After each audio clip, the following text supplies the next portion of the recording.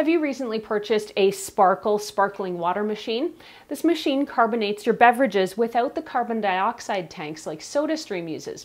Instead, it uses special sachets to create carbon dioxide naturally for your beverage.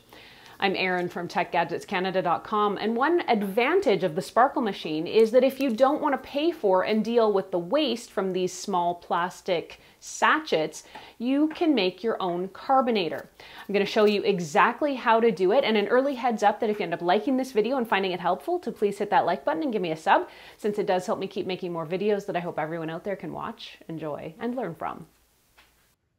If you're not familiar with Sparkel and how it works, check out my full review or my head-to-head comparison with Sodastream right here on the YouTube channel. So first off, what is the Sparkel carbonator made up of? The carbonator is just two things, citric acid and sodium bicarbonate, each in its own little packet. Sparkel says this combination mixes with the water and generates carbon dioxide gas naturally. Citric acid is found naturally in citrus fruits, especially in things like lemons and limes. It's what gives them their tart, sour taste. Now, a powdered form of citric acid is commonly used as an additive for food and cleaning products, and it's also used as a preservative. It's largely odorless and colorless, and you can get it at soap making or natural health food stores, or you can also find it on Amazon. I will make sure to put a link below. Now, you'll be familiar with sodium bicarbonate under another name. Yes, it's baking soda. This powder gives lift, I guess, to baked goods and creates those lovely air pockets in things like cakes and muffins. You can, of course, get it in grocery stores in the boxes here, or you can pick it up in bulk to save money. Now, here is how to use these two things to make your own Sparkel carbonator powder. I measured out Sparkel sachets with measuring spoons, so this isn't super precise, but it did work for me. To make your own Sparkel carbonator powder, measure 1 tablespoon of citric acid and just under 1 tablespoon of baking soda.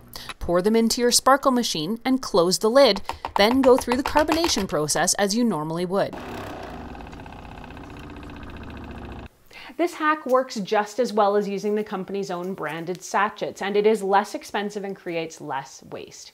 So that is how you can DIY your Sparkel. Of course, you can also keep it simple and just order the sachets right from Sparkel or pick them up at the store wherever you got your machine from. That is definitely an option too. If you want to read more about what I've shown you here, head over to techgadgetscanada.com. I've also got blogs about Sparkel versus Sodastream and how they compare, plus a detailed review of the Sparkel.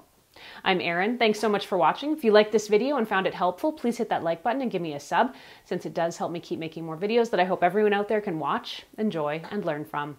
Until the next time, you can find me on Twitter or Instagram at ErinLYYC. You can also find me at facebook.com/techgadgetscanada.